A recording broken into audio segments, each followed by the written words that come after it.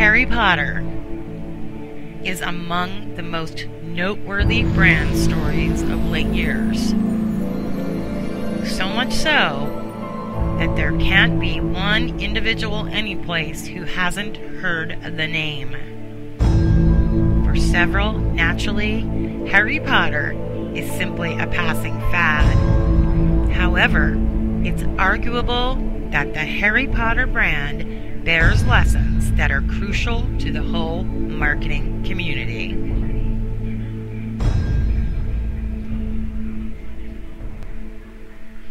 A few success factors may be tentatively distinguished. First, there's narrative. Harry Potter typifies the storytelling tendency that characterizes present-day corporate culture. Storytelling is the management technique of the moment. The intriguing thing about the Harry Potter story, all the same, is that it consists of several stories.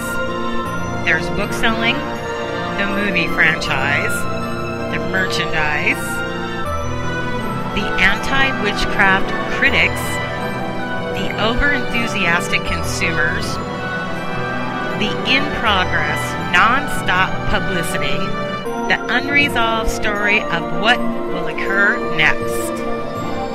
Each of these stories draws nourishment from, contributes to, and at times contradicts the other brand stories.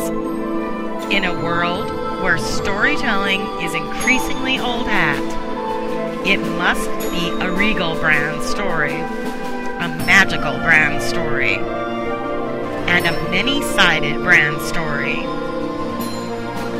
Second is ambiguity. The Harry Potter stories appeal to grown-ups and youngsters alike. Today, ambiguity isn't a word that marketers are comfortable with.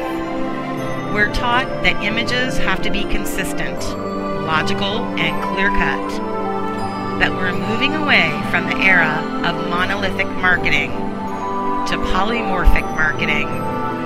Harry Potter is the poster boy of that trend today. Third is mystery. The books are mysterious. Marketing, too, is profoundly mysterious. It's mystical not only in the sense that we still don't understand how advertising works exactly. Mystery is a marketing maneuver in itself. Think about the hidden recipes that help sell all sorts of things. Coke, KFC, and many others. Think about the gift-giving business, which is predicated on mysteries, surprises, and delayed satisfaction, as are gift-rich affairs like Christmas Day and birthdays.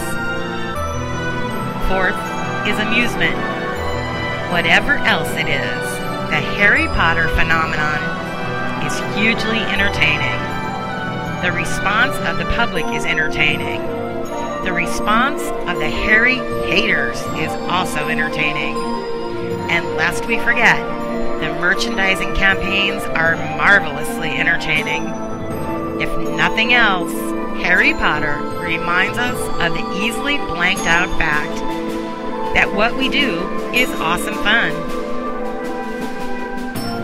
When all is said and done, Harry Potter typifies today's amusement economic system. There's no business without showbiz, and where hot products, the next huge thing, and the thing after that are. It seems to me that today's marketers have much to learn in general. And Harry Potter particularly helps with that.